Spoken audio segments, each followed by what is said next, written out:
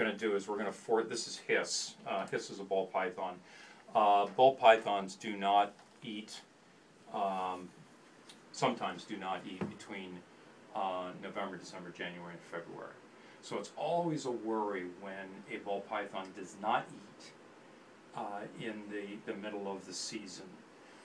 He ate at the very beginning of the season, had a little bit of a respiratory infection, which we treated, and then we turned around and some of the hissing noises, some of the nasal and wetness that was heard earlier in the season has come back. So we're not 100% sure whether we have a respiratory infection or not. The mouth looks good, so I'm not real concerned that there's a real major infection going on. Nevertheless, what we're going to do today is force feed Hiss, and in the process of force feeding, hopefully supplement him through the month of February. We get into March, then we're going to be more aggressive if things do not return to normal. But by and large, I think everything will. So what we do is we use baby chicken food. We heat this bottle up for 13 seconds in the microwave, mostly to liquefy the food. And we try to get as much into this syringe as we can. Wipe the sample off, tap it down, express out the air. We have a tube. The tube fits in over top of the syringe. We run the food down through the tube. We then lubricate the syringe by dipping it back into the food. This can be a very messy process.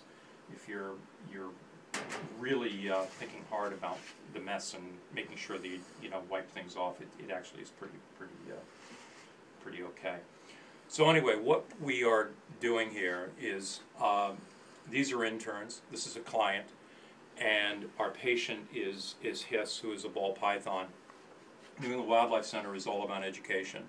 Even in our commercial practice, where we care for people's pets, we also use that as an educational process. So what we are doing today is an educational demonstration with a patient's, with a client's patient.